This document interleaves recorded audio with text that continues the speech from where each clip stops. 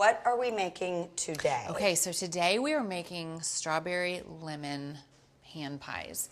And what I love about these is it is like this nostalgic thing. There's something about these pies that remind me of my childhood. I can't wait for you to bite into them. Did you read this recipe? Did you make this recipe? Did you have it in childhood? Did you find it somewhere? Where is the origin? So we have a little sweet truck at the silos that we call Maggie for short, for Magnolia, and that's our sweet truck. And it's kind of this nostalgic food truck that's got all these hand pies. People could do this with their kids. They could do this in the kitchen. Like, it's very simple. Teach me. And I'm all about desserts and food that you can just get the basics and then modify it however you like. So we're doing strawberry and lemon, but the sky's the limit on how you fill these things. So you could do blueberry and Gruyere if you were like anything you feeling want, it. yes. So today we're going to be doing strawberry, lemon. The first thing we're going to make is the filling. Okay. Let's do this. So it's the strawberries.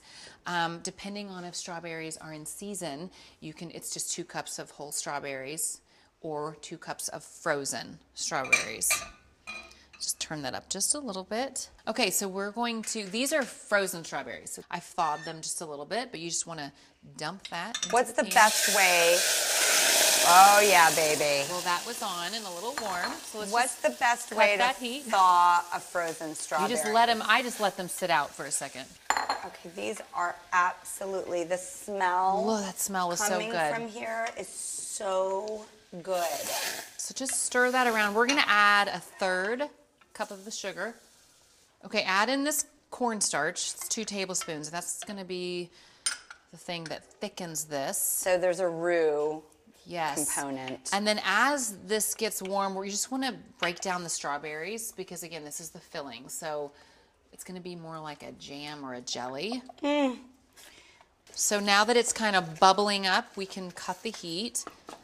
And now, look, it's magically chilled and finished. But this is our filling. See, this is the beauty, though. This is the beauty.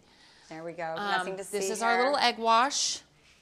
All right, I see You ready? fork marks too, which I'm excited this is to fun. do. So the dough's already been made, but what I love about been made. this dough is it's kind of your typical pie crust, but I've added eggs and a little milk to make it a little more flaky. So you can see I like flaky. flakier. I want like a crescent roll. Yes, so that egg is what makes it a little flakier. So now the dough is one of those things that would have taken an hour to chill, so we just went ahead and did that. It's done. Magic of TV. We are going to fill these little pies with about a tablespoon of the filling. Hold on. Let's brush those edges first. So they don't, And just do one side. So that's going to be what seams them together. So let's just brush the edge. Just the edges. Like sealing an envelope. Yep, and you're just going to do it on this top layer.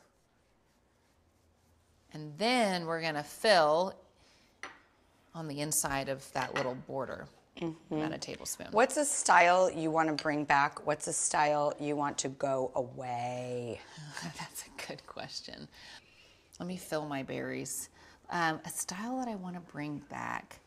I think, like, as I have a bunch of old design books. I don't even know. I just love to open them up and see. And I think what I love is that curiosity, that in some ways that quirkiness, that randomness. I feel like homes have just gotten so, at least what we see. They're very cookie cutter. It's almost predictable now. And I think it's like, let's bring back that like unpredictability, and I think it's a balance of, for us, I work with clients. And so at the end of the day, I give the client what they want.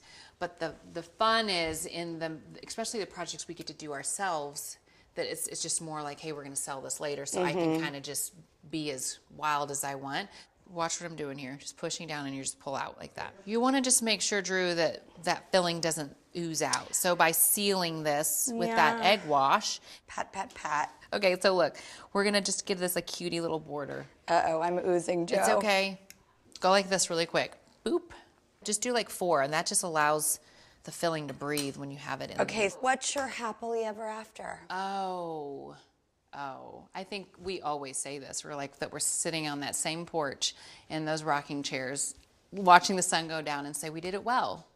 All our kids off and gone in a really healthy, good way, but saying we did it well. That's it. It's very simple. And you but we're still holding that. hands and we still really like each other. Please, God. God. See, I'm so aggressively single, but when I'm around you and Chip, it makes me go, maybe I should spreadage my wingage. Spreadage your wingage. Like, he still says I love you all the time. Kisses and I love you. Can you teach men? I'm like, you need to just write a book on how to treat a. I mean, he's just and put a real sexy picture of yourself on the cover. Just use that same cover. It's like Thirst Trap. Chip Gaines for Thirst Trap. He would love that. He's just adult. He's sweet.